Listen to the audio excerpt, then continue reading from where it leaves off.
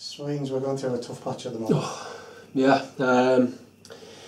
we certainly are, but if anyone's looking for someone to come through the door with some sort of magic wand, I don't think it's going to happen. We've obviously lost one manager, we've got 2 caretakers in charge who've put everything into it, but at the end of the day it's going to be the 11 that step out on the pitch, plus 3 substitutes and a squad that's in the treatment room that's going to get us out of this. So I'm sure the lads that have been in the game quite a long time have been in a situation like this, and as I say, there's no easy route out. It's going to be hard work, but we've got to put that in and see where it takes us. Going into the dressing room at half time, I'm sure you lads felt the same. You're looking at a team that were there, we're competing, there's something in this. Heads seemed to drop after that first goal. Yeah, I mean, don't get me wrong, I don't want to take anything away from them. I think they're a team that'll be up there at the end of the season. But we sat as a squad 6-8 weeks ago and put ourselves in that bracket. Now we're looking a bit foolish now with the position we're in. It's still early days in the league. If we iron out the mistakes, I think that's a major thing. We're looking and we're having to score good goals.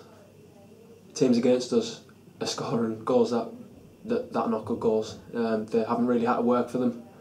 They've been gifted, but that's no dig at anyone, because there's a group of people that shouldn't let the head go down after one goal.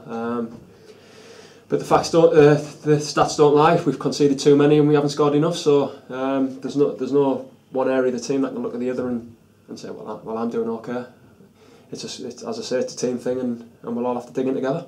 I was going to mention it, a pass, give the ball away, a runner is allowed to run off a man, the cross, there's no reaction. Mm-hmm. It's like a catalogue of errors that's putting us in a bad position in every game. It is, but that's where you're hoping your teammate digs you out. If you're the one that makes the first error, you're hoping someone else digs you out.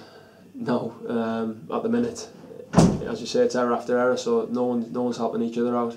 And if you're going to do anything in the season, people are going to make mistakes.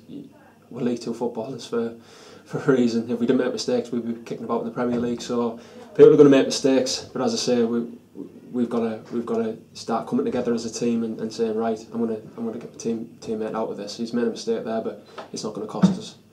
At the minute, that's not happening.